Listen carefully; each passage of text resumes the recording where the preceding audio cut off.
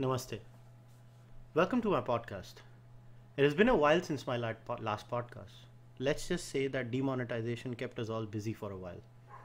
I've been really keen to have this guest on my podcast for a long time, but unfortunately, something or the other kept coming up and we have been delaying this conversation. Just to give you a background as to why I wanted this conversation to happen. So it kind of goes like this. I was at a coffee shop with someone where we were discussing social issues and the name of RSS cropped up. The gentleman with whom I was having this conversation had a very negative view about the RSS. But when I asked him why does he think the RSS is bad, he really had no answer. I told him to take his time and give me 5 specific reasons why he feels RSS is bad and an organization like RSS is bad for our country.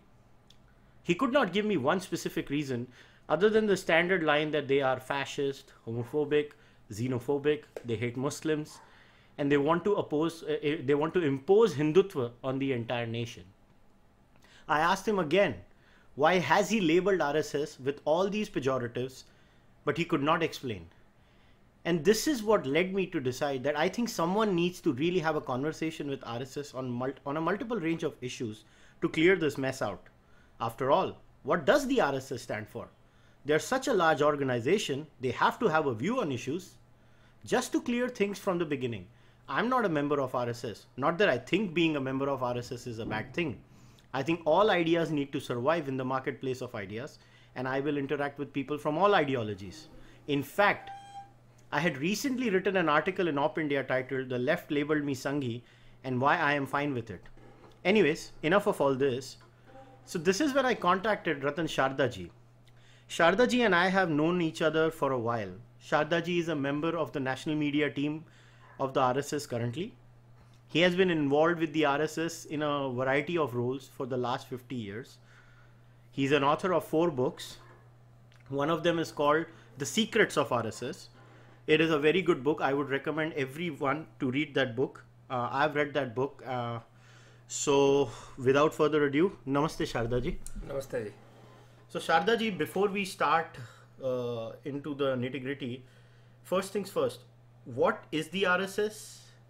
So what is the basic history of the organization, and what kind of social work is the RSS involved in? Okay. So let me try to put it briefly. It's a long history of 90 years that RSS has been around. The founder of RSS, Dr. Keshav Baliram Hedgewar, was earlier a congressman. In fact, 1920 Congress convention in Nagpur, he was one of the co-conveners.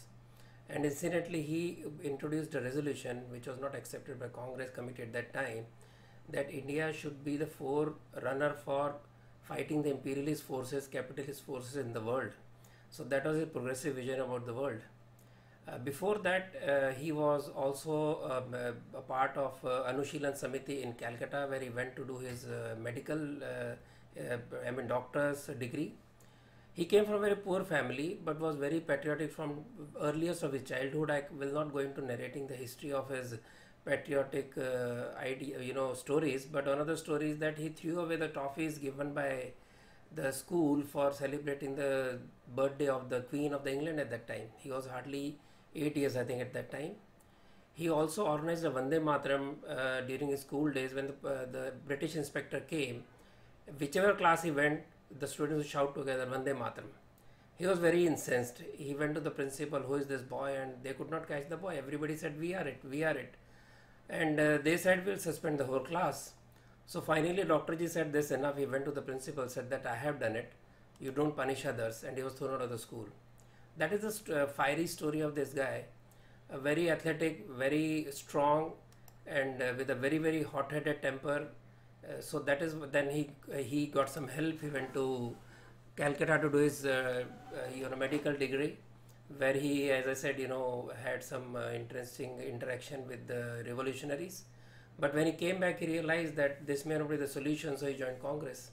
And after the 1920s, as I talked about that convention, there was also the story of the Khilafat Andolan, where if you remember, Moplas rebelled after the Khilafat Andolan lost steam. It was the first mistake made by Congress of trying to become friendly with orthodox mullahs rather than tying up with progressive Muslims, and that is the pain we are still suffering, by the way. All these incidents that happened during that time forced Dr. Hedgewar to think whether it is whether it is any sense by we are fighting for independence while we don't have unity in the country. He also realized over years, having studied history, that actually the problems that India faces today is because the majority community, the Hindus, are not united. They fight with each other. They have differences on caste, religion, regionalism. So all these problems, unless this society becomes much more courageous, confident, united, and gets over these differences, that independence that India will get will not be really worth it, because the rulers will change, but the thinking of the society will not change. So this made him thinking, and he then started RSS on the Dashera day of 1925. That's the beginning of the RSS, in a small room. Then he started activities on the ground, carrying about 12-15 young boys in a place in Nagpur, where he started playing with them, taking them for exercise, and people said, a 34-year-old guy, has he gone mad? Playing with boys. And he says, I will unite Hindu society, and he says that I will, create all India organization. So that is the humble beginning, from where today you will find more than 50,000 branches of RSS across India, right from Arunachal to Kanyakumari, and Kerala, right from Kutch, Gujarat to Assam, Kamrup, and Jammu Kashmir, across India, in all the districts and nearly all the tehsils as we see today. So that is the background of RSS. So this was not against anybody. This organization began as an exercise in creating a united Hindu society, so it will overcome its weaknesses. He realized that till Hindu society becomes disciplined and overcomes its own weaknesses, all the solutions to the country will fall by the wayside. So it was a pro movement, it was not an anti movement. That is, first of all, you must realize this. अच्छा, इसमें सबसे main बात है कि unfortunately we don't know much about the RSS. There are a lot of multiple reasons for that. I think some of the reasons are the media. I will also add, because there is a lot of talk of RSS people not having played any role in independence struggle. Yeah, I was just about to ask you that. That is a key question. So let me tell you, Dr. Hedgewar took part in non-cooperation movement, the first one, and he was jailed. He went to the court. His argument was so strong that judge said, your original speech for which you were captured is much milder than what is speaking in the court. You can be thrown in for the contempt of court. So he was given a 9 months rigorous imprisonment. Then there was a satyagraha parallel to salt satyagraha called Jungle Satyagraha, because Vidarbha did not have salt. So in the Jungle Satyagraha, again he was in jail for 10 months. So in all, twice he went to jail, and he spent 19 months in the jail. Along with him, many other RSS people also went. But fortunately or unfortunately, he said that since we are working for the independence, Congress is the party of independence, working for everybody. So there has to be no identification as RSS or any individual organization. We are all one, so we will take part as Indians. In fact, when the second satyagraha took place, he gave up the chief post to another gentleman because he was going to jail. So he will not go as an RSS person, but as a citizen, normal citizen of the country. Another thing, Hemu Kalani, 1942, he was hanged to death because he was participating in 1942 and tried to sabotage the railway. There is a famous Chimur Satyagraha in Vidarbha where a lot of Swayamsevaks got involved. There was violence there, and many faced life imprisonment and threat of hanging also. They were also prime forces for Goa, Daman, Diu independence struggle. They gave Satyagraha. Many people were jailed for years, even after Goa was regulated.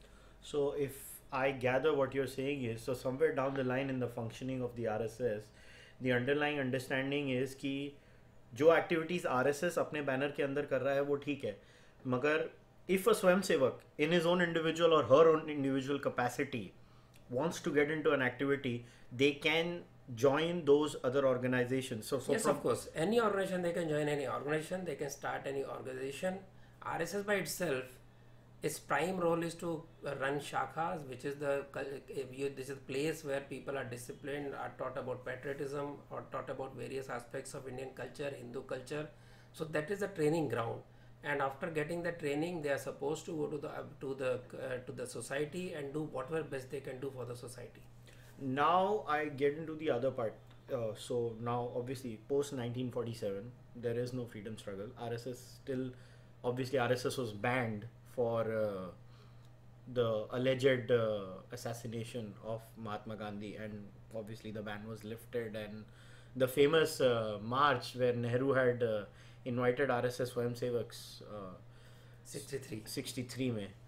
अब main issue ये है कि there is a huge aspect of the social work RSS does, which, I mean, at least I belong to the urban upper middle class Indian sect, and whenever I go around talk to people, nobody really knows what RSS does, and why. I would. This question is in two forms. First, what is the work that RSS does in the social sphere, and second, why the hell don't they market that aspect? I'll answer the second question first. See, there is in genes of RSS what is called, it used to be called Prasiddhi Paranga Mukta. That means avoid publicity, because what you are doing is your national duty, your duty to the society, so there is no need for any propaganda or any publicity. That is the thought that Dr. Edgar gave as one of the important principles. He said once you get into this propagandist mode, you get into publicity mode, you lose focus, and there are chances that vested interests will get into your job. This is one of the reasons, because we keep away from the propaganda and publicity. There is never any struggle to get into a post or take any responsibility, because more responsibility to get, more time and money put over a pocket. Because of this, there is no, I mean, when somebody takes a higher responsibility, we actually console the guy. We don't really congratulate him, because he is going to spend more time, more resources on this, because all the work that RSS people do, all the money they spend is out of their pocket for every activity, right from uniform to camp to the workshops, wherever they go, right from travel to the all expenses borne by the Swayamsevaks. That is why RSS doesn't need many funds, because funds come from the Swayamsevaks themselves. Now coming to the publicity part again, so this particular idea was also followed very rigorously by Shri Guruji, the second chief. Actually, Guruji took over the RSS work when doctor died within 15 years of starting RSS, because he worked so hard nearly all the time of the day that it is said that when he was on the deathbed, even in his dreams, he, in his sleep, he would keep on saying, very short, if there is very little short time, I have to work faster, I have to grow faster. In that mood, he finally went working tirelessly. When he went, RSS had reached all the states of India. The third year training in Nagpur had Swayamsevaks from every state of India. So when Guruji took over, he actually nurtured RSS from there to become a very strong organization across India. He was the leader for 33 years. He toured India twice a year, 66 times in 33 years, all on train and all on buses. He never went by air. Of course, there was no resources, nor was interested. He would travel by second class. So that is the kind of rigorous work that they have done. Now coming to publicity, why we don't do it? I'll give an example, very interesting example. If you know, 47 Srinagar airport attack was when there was this Kabalis coming from, attacking Jammu Kashmir. Military needed Srinagar airport immediately repaired. So they approached RSS there, including Balraj Madhok, Professor Balraj Madhok recently died. So they brought together 100 or 200 Swayamsevaks there. I'll get you your exact numbers if you want. And they were there to repair the runway and get the consignment of arms to the military. Many young men lost their lives. There is no publicity, but military has records.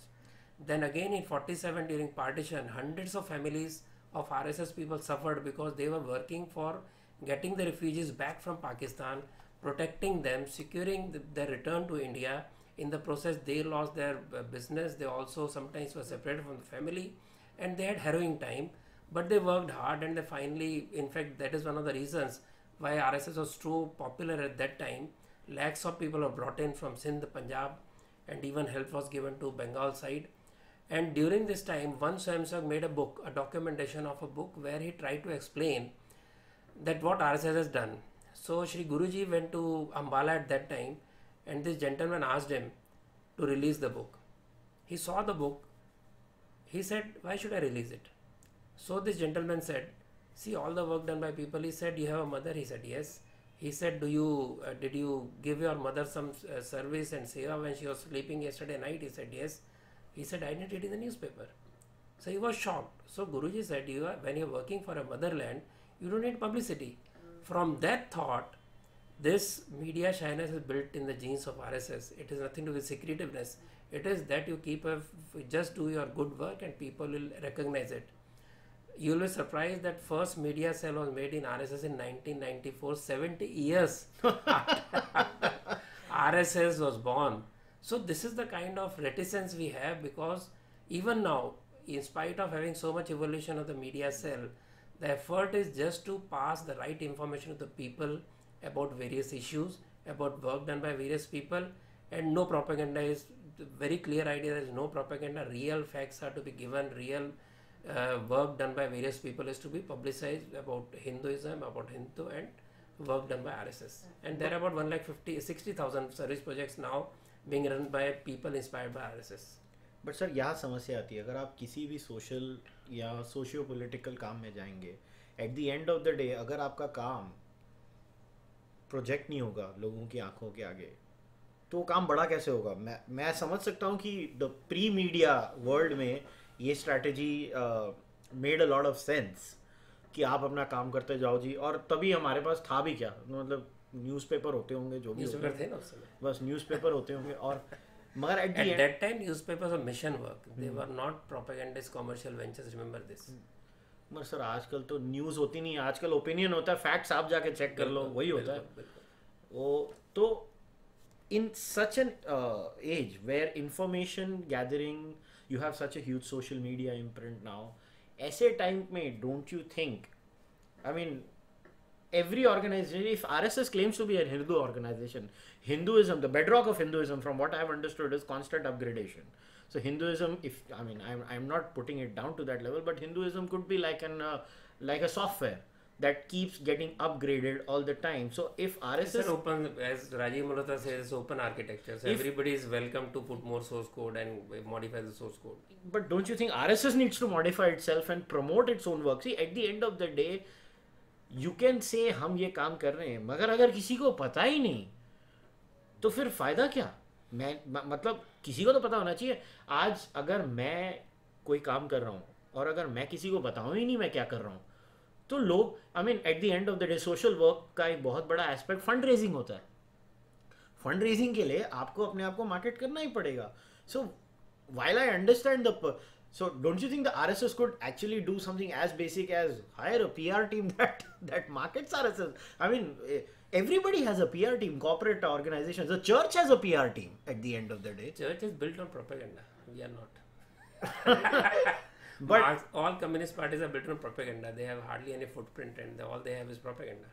मगर अगर हम उन्हें compete कर रहे हैं, अगर मैं church को compete कर रहा हूँ, at the end of the day, I go into their territory and I talk to them. Option क्या रह गया?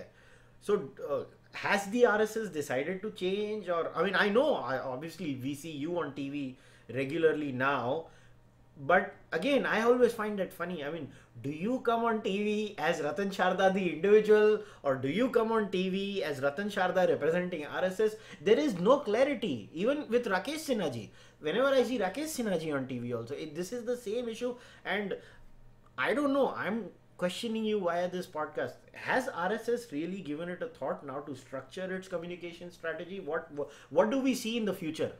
See, first of all, let me say, RSS is the business of man making, as it is said, to abbreviate what we say, that we have to create people who will be of strong character, who will be disciplined, who will dedicate their life apart from their own well-being to the society. With this background, if you have to train a person, it cannot be propagandist work.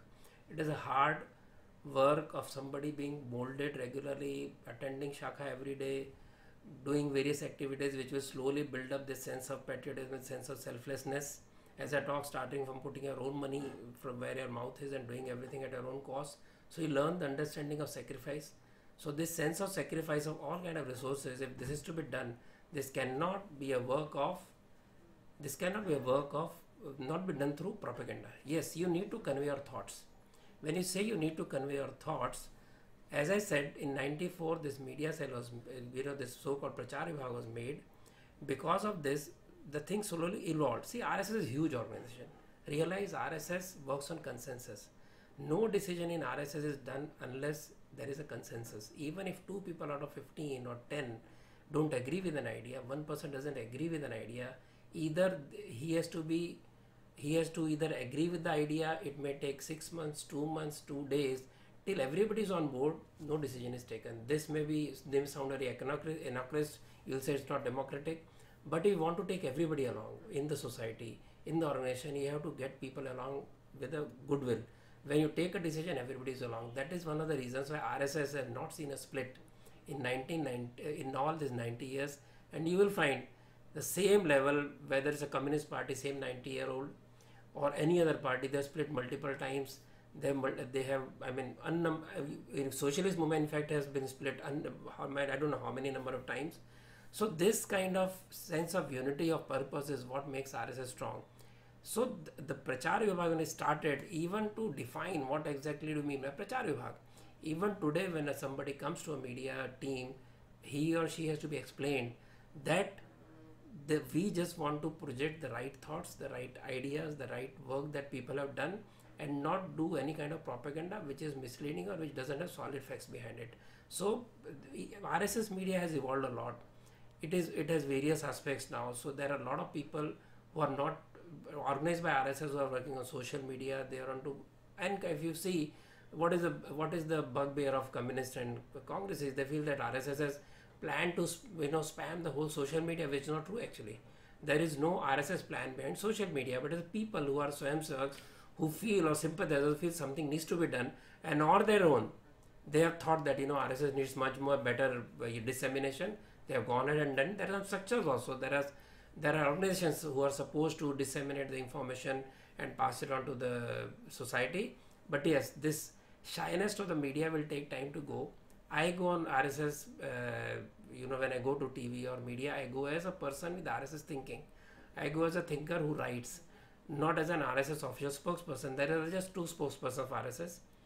Mr. Manmohan Vaidya, who is Chief of Media Cell, and Mr. Nandakumar, who is Deputy Chief of Media Cell, and of course RSS Chief and RSS General Secretary. Otherwise, because see there are two all India meetings of RSS, Pratinidhi Sabha and Working Committee meeting. At that time, the resolutions they pass, they are the true reflection of what RSS thinks on various issues. What we say on TV, on spur of the moment. Yesterday I was on TV and there was this whole tamasha of Paneer Selvam and Shashikala. What I said was naturally not RSS view. RSS takes a lot of time to create a view and then project it.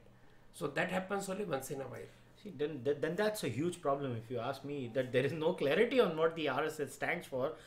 And this is there is a lot of literature being spawned. There is a lot of literature available on the net. All the organizations of RSS are available on the net. They have got their own websites. They are also learning. Of course, many websites don't get upgraded, for days. So all the organizations have their website. There's the publications, small and big. See, the problem is not RSS is not telling people. You realize that after 47, Nehruvian socialism, Nehruvian thought, which is dominated by communist and leftist, they saw to it that no alternative was available anywhere in academia, in any kind of social organizations, whether it's ICHR, whether it's social humanities. You have example of Ram Swarup, you have example of Sitaram Goyal, excellent, huge intellectuals. In fact, Rajiv Malhotra ji, finds them as a big inspiration. These are the people who had their own huge academic background, their huge research, but they were not published anywhere. They would not get job in any university. And even today, if you are an editor or if you are a historian, you will find Mr. Lal, who was suitable to left view, but when he researched on Ram Mandir, he was banished. He was abused, he was criticized, and he was told to be an RSS, Sangha Todi. So this is the kind of intolerant atmosphere in which RSS works. So it's not that RSS doesn't have academic people, it doesn't have people who write on history, but unfortunately they are sidelined by the so-called mainstream academics. I'll give an example. Itihas Sankalan Samiti, which is basically a society which was inspired by an RSS Pracharak, who himself wrote a very interesting book about the possibility of, how these various Puranas were written, how the human evolution took place, whether they were facts or how much of it was fiction, etc. So he created an organization called Itihas Sankalan Samiti. If you see the Saraswati research that is being done, if you see this huge body of work now which has actually, denied the Aryan invasion theory, which is being also researched by many people, and he find that Aryan invasion theory is actually a fiction. So this work initiated by this group. So they know what they're talking about. They did research. In fact, Vakankar is one of the pioneers of history and also ancient studies. He went into it. They had satellite imagery and they created the whole path of Saraswati. That is how this whole thing has come out. We know it's no more just inter-civilizations, Indo-Saraswati civilization, and it has proven that the people who live here originate from here. There is no violence. There is no violence against so-called Dravidians who were thrown out in the south. So all this figment of imagination created by British, it was finally, this movement was created by RSS inspired people. So you cannot say that RSS does not have books or does not have enough philosophical material which can be shared with people. But see, here's the thing. I get the stranglehold of the media over the thought, the mainstream thought. But I would have taken this as a valid answer before the age of social media. Now you have social media. Now you have media fretting over curbing social media in this country. So why? Because they find that so-called nationalist forces are very strong on social media. People like Kushal has nothing to do with RSS, also has his own mind, which leftists don't like. There are many such people. And I told you there are websites available, there is literature available, there are books available. It's just a question of searching for them because we don't have enough sites. There is a shop, net shop called bookbharati.com where you'll find many books and booklets. And yes, now this has increased. I would say that this process of writing, documenting and sharing information is slowly increasing. RSS is evolving in sense of being more media friendly and offering more information to the people who want to have more information, going out to meet people, having meetings with people who are not part of RSS and sharing their ideas. And I can tell you, wherever we go, this idea of some demon sitting somewhere, and trying to cover the sky with black and just throw out the light of the nation, all this idea of demonization gets killed once you see people face to face. So this meeting with various social leaders, opinion leaders, media people keeps on happening. So editor may like us, but the editor has his propriety to satisfy. He may not print it. But this sharing of ideas, sharing of information on social media, various platforms is happening. I think in next 5 years you will have no cause to complain. You might find us flooding the place. It's so much see, this is where, and this is a valid point. I'll tell you. See, most of the times, people don't know what the RSS thinks or says. People know what the media thinks the RSS thinks, and it is the media's portrayal of the RSS point of view. See, let us take a few social issues. Let us take Section 377 and the criminalization of homosexuality. Now, until Datta Hosbale did not go on the India Today conclave, and he actually gave an opinion on that issue, which was that RSS is not... The funny thing is, see how RSS trains people to think in the same direction with the right kind of information about Indian culture. I wrote an article months before Dattaji spoke about it. Okay. And it reflected exactly the same opinion, what I wrote. So it's just that we, because of our upbringing in Hindu culture, we have similar thoughts and we know how to look at the social issues, and we are not bound by so-called orthodox leftist worldview or Christian worldview. We are much more liberal about thinking because Hindu thought itself is liberal. Hindu thought is something which allows to have a republic of faith. So RSS as an organization, for the record, is for decriminalization of homosexuality. Nobody should be put in jail, of course, for having sexual relations. Whatever people do in their bedrooms is their lookout. It is not a modern thought. In fact, Karan Thapar asked me, he was so surprised and he was shocked when he heard Dattaji. And I told him, this is a normal view because if you look at the Indian history, right from thousands of years, there has been never criminalization of a homosexual or a lesbian. There are known stories of people who are homosexual. There are known stories of people.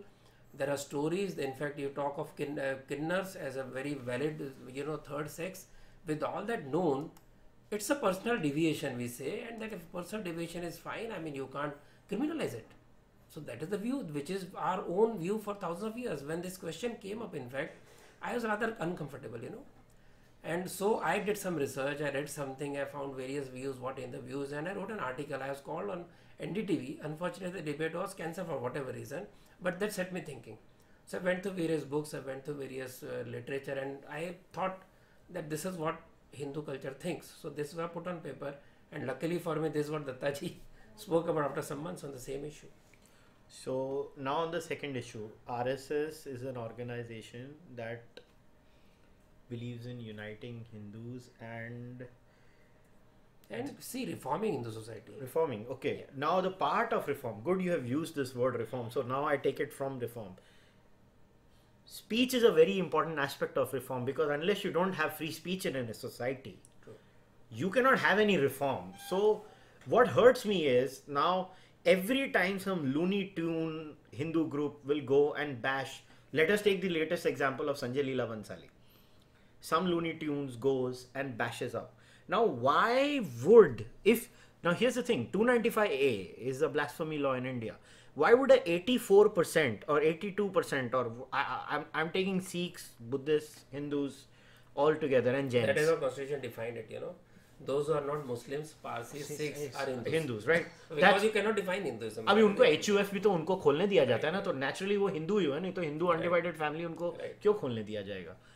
Point ये है कि जब देश में 84% population है एक particular thought की, अब इन चारों रिलीजन्स में या चारों फिलोसफीज में, अगर आपको रिलीजन वर्ड नहीं यूज करना है, चारों दर्शनों में किधर भी ब्लास्फेमी नहीं है, तो इस देश में 70 साल हो गए अभी, आज भी हम एक घटिया किस्म का लॉ लेके घूम रहे हैं. और आरएसएस क्यों नहीं इसके अगेंस्ट बात करती? Why isn't the RSS against 295A? C I will give you, I am N absolutist. I am a निरीश्वरवादी Hindu. मेरे अंदर भगवान की तरफ आकर्षण नहीं है, मगर मैं हिंदू हूं क्योंकि मुझे ये हिंदू सोसाइटी में सिखाया गया है कि भगवान हिंदू होने के लिए जरूरी नहीं है. In fact, as you rightly said, Hindu basically is a physical and cultural term. Hindu is not a way of, Hindu is not a religion or a panth. Hindu is a concept of dharma. When you say dharma, dharma is something which is duty. Your dharma is what holds society together. So everybody is a dharma, as a lawyer, as a doctor, as a professional, as a student, or as a son, or as a father. So this is the duty that people do ethically by behaving in the society. So anybody can have a Pitru Dharma, even Muslim has a Pitru Dharma, even a Christian has a Matra Dharma. So this Dharma concept is very different from the so-called religion. That is why there is huge confusion when you talk of RSS, because RSS talks of Hindu as a social and as a geographical entity, as it was defined by Iranians earlier on and various other people, and as a cultural term, because all the people living in India, whether they are Sikhs or Hindus or Christian, or all the philosophies that came out of this Dharma, have something very common across. Their habits, their way of looking at life, the so-called way of life, or looking at different aspects of living are well defined. So, and they have this common thread across. Yeah, but the point is that if that is the underlying understanding of everybody, why is this country still having a law like 295A, and why isn't an organization like RSS openly criticizing such a law? That is my complaint with the RSS. That is my biggest grouse with the RSS. Let me say that we have inherited a colonial structure of nation state. It is not structure that is meant for India. India has its own government. India has its own way of social organization, its own way of governing. So each village, each place had their own economic life. They had their own rules controlling the economic life. And king was only looking at the external factors, overall defense and security, etc. And they were responsible for their education, their science and everything. So this kind of society, when you superimpose this decentralized society, when it was superimposed by centrally controlled authority that colonials brought in, that colonial structure was taken by the new constitutional group and led by Nehru, and who said that we will follow the same English system. So this English system brought with it criminality of homosexuality, it brought in criminality of blasphemy, etc. So these laws, which were not as per the spirit of India, as Deen Dayal Upadhyay called it, icici, the innate nature of Hindu society, of all the religious faiths, that it's a republic of faith. You have a right to say what you want to say, or right to have a factual argument about anything, and you have, if you do something logically, you have right to live your life accordingly. So this is, on this thought if we went, these laws would never be in India. और sir अभी ऐसा है ना कि जिन अंग्रेजों को हम दोष दे रहे हैं इन लॉज के लिए, नहीं, मैंने आपको क्या कहा? मैंने कहा वो हमने इनहेरिट कर लिए, हम दूर उनसे हो सकते थे. सर उन्होंने निकाल दिए, हम नहीं निकाल रहे हैं वो लॉज. हमने 48 में, जब 47 में जब कॉन्स्टिट्यूशन असेंबली बनी, we had a right to go back to our genius. That's what Gandhi said. That's what all the various nationalist leaders said. that we have a different genius, we have different way of looking at life and organizing. So this is what should be done as part of constitution building.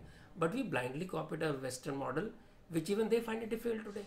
And this doesn't suit our chitti at all. So we are having a artificial construct built on a society which is its own way of thinking and working on. So let me put this on record. RSS by itself is not in favor of any blasphemy law. Let me get that clear. Or RSS is it? is not expressed any view on blasphemy law, let me say first of all. But RSS by its very nature, since it follows Hindu's way of life, believes that everybody has a right to speak what one rights to speak. But as a democratic society, there is a limit of this particular, how much will you go for this kind of freedom of speech. But it has never stopped freedom of speech because that is innate in Hindu nature. So there is no view as such of opposing this particular blasphemy law. But I would say a law can be law when it is applicable to all of us. So if blasphemy law is there and some people find it offensive and they will use the law, then Hindus have same right to fight against blasphemy law. But sir, that doesn't solve anybody's problem, right? See, for any society to progress, any society. Yes, so as long as the criticism is factual, it should be allowed. But where does blasphemy come into this? Sir, मगर criticism, let us assume criticism factual भी नहीं है. क्या फर्क पड़ता है? आप उस आदमी को तूल क्यों दे रहे हो? Let us assume Sanjay Leela Bhansali ने एक बहुत ही घटिया पिक्चर बनाई है. पहले तो उसकी पिक्चर कौन देखता है? मुझे ये नहीं समझ पहले तो बात है संजय लीला बंसाली की हिस्ट्री की बात मत करिए. हिस्ट्री और फिलोसफिकल में फर्क है. मैं नंगा घूमूंगा कपड़े पहन के घूमूं अलग बात है, लेकिन मैं कल को शिवाजी के ऊपर फिल्म बनाता हूँ जो हमारा नेशनल हेरिटेज है, हमारा प्रूवन हिस्ट्री है, तो मैं उससे गेम नहीं खेल सकता हूँ. हमारा ऑब्जेक्शन है, मेरा पर्सनल ऑब्जेक्शन संजय लीला बंसाली की पिक्चर से ये नहीं है कि पिक्चर बना रहा है. अगर इतिहास से खेलेगा तो मुझे तकलीफ होगी. सर तकलीफ it is not law, it is not blasphemy. Can you tomorrow you will say that Ravana was a saint and Ram was a message, that is what being tried to project today. That is not the way to look at history. That is not the way to look at a tradition. I agree with you. You cannot twist facts. You cannot mythify a history just to have some lovely romantic film. I get your not point. acceptable. Point Let him make a film on his family or Mr. Mahesh Bhatt's family, for that matter, anything. Sir, my any point fictional is character, he can but let he him cannot make a movie on anything. There Why are some don't movies we- that come on homosexuality. We have no problem. No person from Hindu society has any objection. This movie of homosexuality, what Aligarh, was objected to by Aligarh and by Muslim groups, not by Hindu groups. Remember. So these kind of things will happen in a society which is closed mind, not in Hindu society which is open mind. But you cannot twist historical facts. That is a different view. That is not freedom of speech. Nor is that blasphemy. Sir ना, मैं उसको blasphemy से mix नहीं कर रहा हूँ. मैं संजय लीला बंसाली का केस इसलिए ले रहा हूँ कि let us assume he is depicting wrong history. No, I give you example of Aligarh. Let us talk of that. Yeah. Because blasphemy comes under that. If you say I don't believe in God, and you make a film which is let us talk about PK for example. Nobody objected to the movie. We had some pain. We said okay. No, there was an objection to PK. People who did not like the movie, they did not go and watch it. I didn't go and watch. Yeah. I wrote an article. I said if you are talking about some misbeliefs, my problem was that the films since I am born, I don't know about earlier times, I have been seeing Hindu pujari always raping women in the temple. Maulana ji, very nice person, always Khuda ka banda, giving shelter to people, and Padri with a high culture, nurturing boys and girls to become great people. So this continuous, this twist and this image creation, deliberate or non-deliberate image creation about the Hindu society by these so-called secular filmmakers is something that hurt me. So when it hurt me, I wrote an article. It went viral. So my view is that you should, where you want to be criticized, you criticize, but nobody stopped the movie. तो sir वही तो समस्या है. आप अभी ये जो point आपने शेयर किया है कि when XYZ religion is targeted in a particular way or ABC religion is targeted in a particular way, but where I disagree with you is the solution to this problem is more free speech. The solution to this problem cannot be भाई तू मुझे बोलने नहीं दे रहा है तो अब एक काम करता मैं तुझे बोलने नहीं दूंगा. See, exactly, the solution is that let everybody speak. But when Kamlesh Tiwari speaks, he's put behind bar. So sir, so again, now, in spite of me being an atheist, and I did go and complain about Datlani. Your example of Bansali, when he was criticized, everyone went to the Times saying Hindus have become terrorists. So this very, very lopsided view of Hindu society, this very, very biased way of projecting Hindu society is what pains people. Sir, मैं आपको यही कह रहा हूँ कि मेरा ये माध्यम के थ्रू आरएसएस को एक ही मैसेज होगा कि अगर आरएसएस को इस प्रॉब्लम को सॉल्व करना है तो आरएसएस बंसाली को, या जैसे मैंने ददलानी के खिलाफ कंप्लेंट की थी, आई हैड अ मैसेज, और मेरा भी बहुत ही डेंजरस एक्सपीरियंस था कि मीडिया मेरा मैसेज नहीं ले रही थी, इसके लिए किसी मीडिया ने मुझे कवर नहीं किया।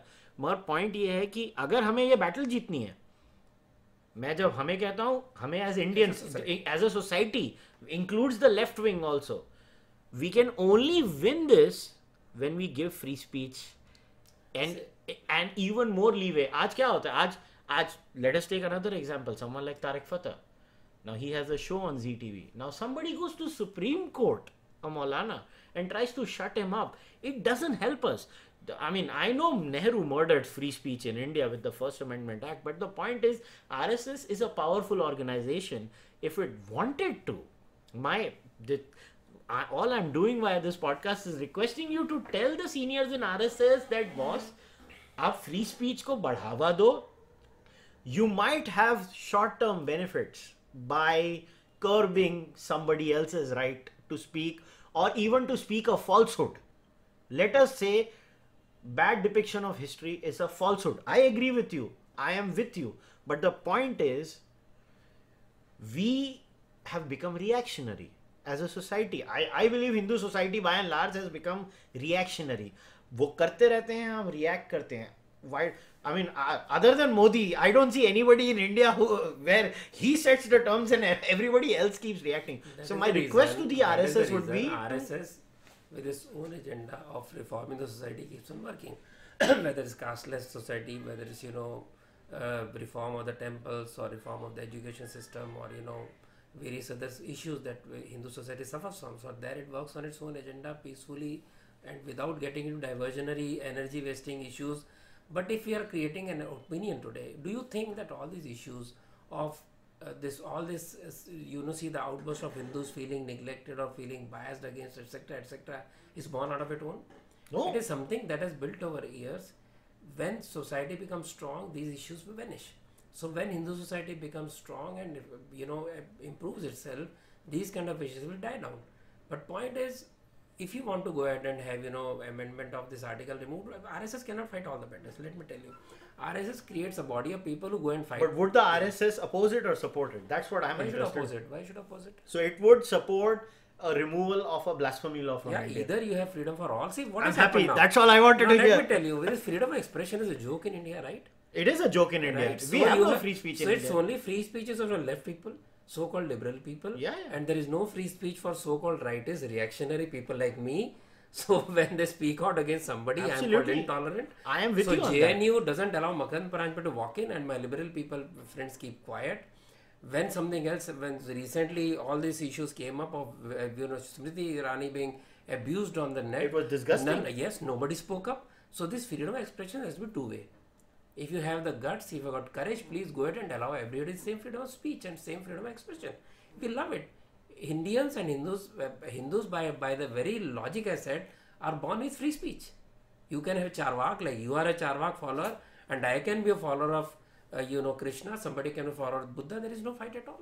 Okay. It's a fight of ideas in the realm of ideas only. Okay. Now my Otherwise, last question. my people, this society would not have reached Thailand, Vietnam, and Cambodia, and on this side on Gandhar and all these places without such peaceful spread of ideas. China today agrees that the ideas came from India. There was no fight. None of the kings have never ever went out to spread the religion by sword. They spread idea. They had people going out. Somebody liked, they took it, and there was no force. This is exactly the way you have to your culture expands. Okay. Now, obviously, we have to wrap things up soon. But last question. Now, a lot of it has been on social media. And a lot of credit has to be given to Advaita Kala, who's been talking about this issue regularly. And again, shame on the mainstream media. They should feel ashamed about themselves. But I'm going to mix these two questions, and I needed an answer on this. Is the RSS relationship with the Bharatiya Janata Party? And why I want to know the relationship is because you've written an article recently about this issue. I mean, about the brutal murders one after the other of RSS members in Kerala. And what is the RSS relationship with BJP, and what the hell is the BJP doing in Kerala then? Right. See, first of all, if I go back in history a little, Jan Sangh is the forerunner of BJP, as you know very well. Jan Sangh was founded by Dr. Shyama Prasad Mukherjee. He came out of Congress because Nehru Liaquat Pact, he was against it. He was a minister in the Nehru government. He was also a member of Hindu Mahasabha. At that time, it's surprised there are many leaders who used to be in Hindu Mahasabha and also Congress, Socialist Party and also Congress. Well, people like Kriplani, they were around. So when he started this organization, he said, I don't want a Hindu party. Hindu Mahasabha was already there. I want a nationalist party. So he's trying to figure out how to, strengthen the organization. So he went and met Guruji. And he said that I want some people to in the political field. And Guruji was very reluctant. Basically, Guruji was not political. He was not happy. He always felt that politics is not the solution. Solution does not lie with the government. Solution lies with people. So unless people are strengthened, unless society is strengthened, society will not change. This was his firm belief. So he was very reluctant to help him. Then younger people like Balasaheb Devaras, people at that time, these people of that time, they persuaded him. This 48 ban was a cathartic moment for RSS. It was a worst period in history of RSS when 80,000 people were in jail on Satyagraha, when people lost their jobs, people lost their businesses. In fact, the studio in Kolhapur, I can't recall the name immediately, it was burned down. Okay. Yes, and a very famous producer director, he was a Swayamsevak. And from there on, this persecution carries on till now. And we also add that this Nehru's obsession with RSS didn't start with Gandhi murder. 2 days before Gandhi murder, he declared that I'll crush RSS. All the while I was saying this. Not only that, in 46, when assemblies were made, Maharashtra Congress committee thought that we must suppress RSS somehow. So big national state level program where 1 lakh Swayamsevaks was supposed to come and Sardar Patel was supposed to come was cancelled just a few days before this. 1932 law of RSS government people not allowed to join RSS came in 1932 by British. So people who say RSS has nothing to do with independence should realize that British thought it's so dangerous they brought a law that government servants should not join RSS. That is still being abused. It came up in MP. So with this kind of background, when we suffered in 48, there was no party supporting RSS. So they persuaded Guruji that we need some people to speak for us in the political field also. So 4 or 5 very good workers of RSS are handed over to BJP.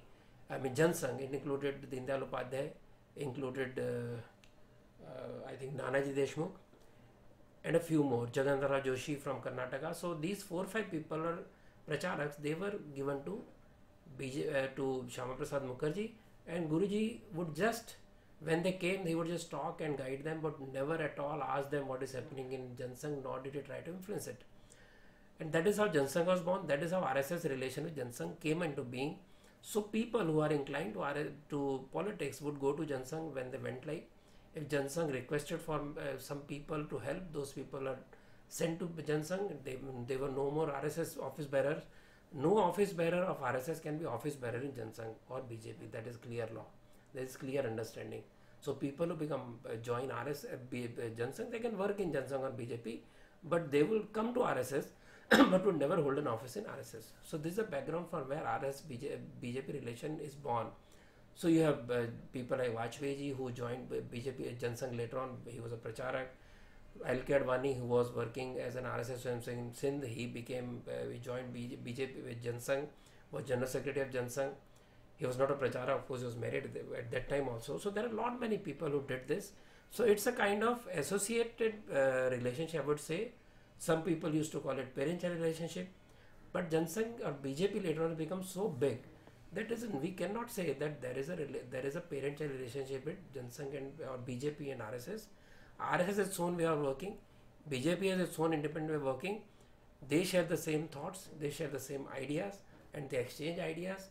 Beyond this, RSS does not control BJP at all. That is my view, and this is view based out of my personal experience of dealing with Jan Sangh people or BJP people whom I have known, who have worked with me are today in BJP, and I don't see any grassroots level or command level control on BJP at all. It's a exchange of ideas, it's sharing of ideas. If people can exchange ideas with anybody, they can exchange with RSS also. It's a close organic relationship because many people full-timers, they have gone to BJP and they have worked for BJP, so that organic relationship is there, which cannot be denied. So then I ask you the next question. They came to Kerala, okay. Yeah. I'll tell you the Kerala background a little, no, you don't have much of a time. The violence against RSS didn't start now. The first incident of violence against RSS was 2 days before Gandhi murder. Shri Guruji had a function in Kerala. In Kerala, RSS word had just begun. That means very small.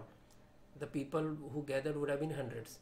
And Communist parties, that time was CPM, they attacked RSS Shakha. Swayamsevak somehow retaliated and saved Guruji. Another 4 years later, some I think 58 or 52 or 54, another program of BJP, I am writing an article, so I will collect all the dates now, again was attacked. Again they protected Guruji. Later on, even Swami Chinmayananda, if you remember Swami Chinmayananda, Chinmay Mission, he had a program in Kerala College. He was attacked by communist goons. Once the party split, CPM became the real hothead.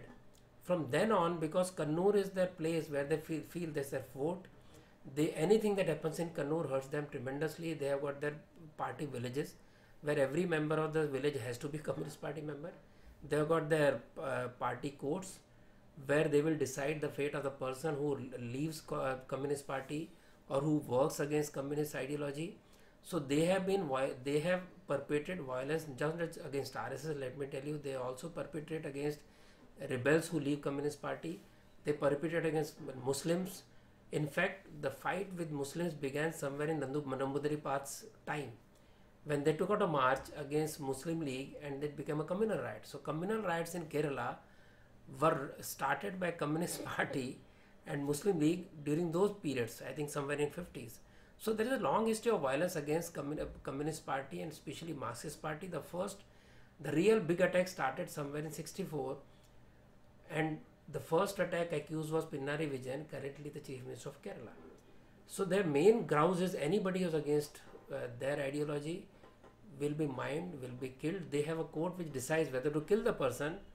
There is a song, मार दिया जाए कि छोड़ दिया जाए. So they decide कि मारना है कि काटना है. So they will give the punishment accordingly. If you remember Sadhana Master, his legs were cut, and not only cut, his legs were covered by cow dung, soil, so that it will not be repairable. And this is one example. Whenever Raghavan, one of the CPM went rebel, and he won a seat, he joined Congress government because he could not be touched. His whole zoo and a small society run by him, which made medicine out of snake venom, was burned down. Snakes were burned down, crocodiles were burned down, monkeys were burned down because they couldn't touch the guy. Where you cannot touch the family, they will attack the child also. So it's a totally violent ideology, typically fascist ideology that is running in Kerala. Unfortunately, since Pinari Vijayan came, attacks have multiplied many times. They include RSS, they include anybody who stood for the elections. So that is a background, a very brief background of Kerala today. And that is why, but in spite of this, RSS has grown tremendously. It is the most dense work of RSS in Kerala per capita, per village. And they have such a close communion. I'll tell you another touching example and close this matter. That in a program where Nanda Kumarji was there, a woman, Haggard woman of old age, was standing. She came for the Utsav, it is called Guru Pujan, where Swayamsevak give whatever they wish to give for the work of RSS. It is Guru Puja, as a tribute to the Guru, which is Bhagavad. And he said, and I remember this lady, who is she? She said, the Swayamsevak told him that this is mother of the Swayamsevak was killed 13 days back. And this is the Guru Pujan, the Guru Dakshina that he had collected to be given to the Shakha. She has come to give this. This is the kind of dedication, this is the kind of teamwork, and this is the kind of strong emotional bonding of people in Kerala. So they will fight it out ideologically, and communists have no place to hide in the world. Forget about India. And there is no hope that the BJP is going to do anything about it. See, whether BJP does or not, of course, I am pained that they should do more. In fact, there is a book released by Prime Minister Modi, Ahuti, where it is well documented of various RSS BJP people killed there. And only cases of murder are there. There are no cases of miming. There are 700 families who are suffering because breadwinner has lost a leg or an eye or an arm. And so those people are to be taken care of. There are hundreds of cases, false cases against RSS people, which they are fighting, including BJP people, ABVP people, In fact, 4 ABP workers were drowned in the river by seeing fit that they cannot climb back in a college, because you cannot have a union in a college controlled by SFI. Not only you, even ASFI, Communist Party cannot have a union. Muslim League cannot have a union where Communist Party is a union. This is the kind of fascist, horrible environment which Kerala lives. It is not a God's country anymore. It's a devil's workshop. And where RS is fighting this battle, if government comes out openly and tries to pressurize these people with the public opinion, with the law, that they cannot keep on allowing this happening, it will be great.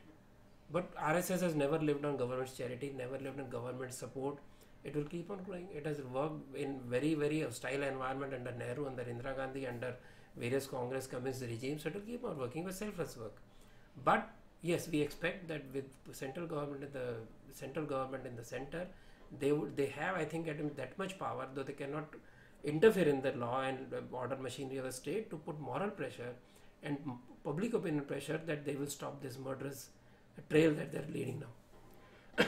Well, I hope that happens. So we have crossed our... It's not just Kerala, there is also Bengal, Yeah. So it's now the next Kashmir now. Yeah, And unfortunately. we talk about it, you are called communal. Yeah, unfortunately, the only thing I can end by saying is the one reason I want India to be majority Hindu is I am on the hit list or the top number because I am Hindu and atheist. I'll tell you, if the India is to survive as we know it, as a democratic republic of all faiths, where people can profess their faith, where Syrian Christians came, where Jews came, where Parsis came and freely had their religion, they could spread their religion, they could profess their religion. It is only possible as long as India remains a Hindu majority country, and as long as Hindu remain in the diversity. You can have a Hindu like Mamta, so-called Hindu, leading Bengal. We don't have these kind of Hindus required, because then you are going on the side of extreme secularism, where minority has more rights and more oppressive power than the majority. So Bengal is a majority country, a majority state, but we have Malda, we have got various other things happening there. We know what's happening there. You can't have your Durga Puja, you can't have Durga Visarjan, and you can't have now you have no more Ram Dhanu, you have wrong Dhanu, because Ram is a communal word. Yeah, that was actually that I found funny, and on that note, it's tragically funny actually. Yeah, we have to end it now. So thanks a lot, Sharda ji. Thanks a lot for giving me the opportunity. And let me tell you, just to again confuse you, it's my personal view as a Swayamsevak. Thank you very much. But having born in a complete environment of RSS 50s, I would believe that most of the Swayamsevak feel this way. So there we go. We end on a note where I'm as confused as I started. So thank you. Hope to see you guys again.